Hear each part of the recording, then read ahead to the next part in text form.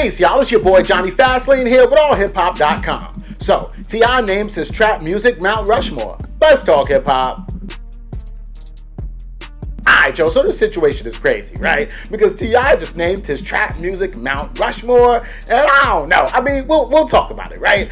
So the whole situation is, recently he did an interview. They asked him about the trap music Mount Rushmore, right? Name 4 of the top people in trap music, right?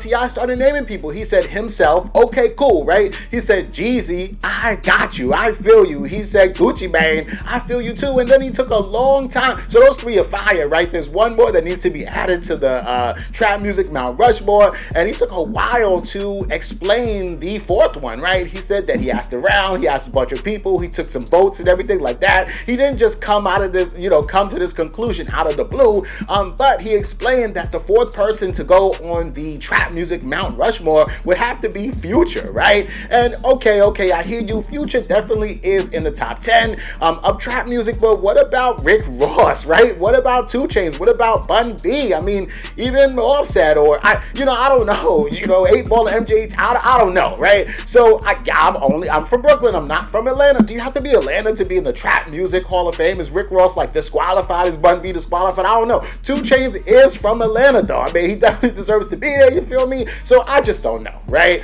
So either way, man, again, I'm from Brooklyn, this is my opinion, but I feel T.I., and I'm not saying Future don't deserve to be there, but I feel like there's other artists that should probably be there before Future. I don't know, man, but let me know what y'all think about this in the comments.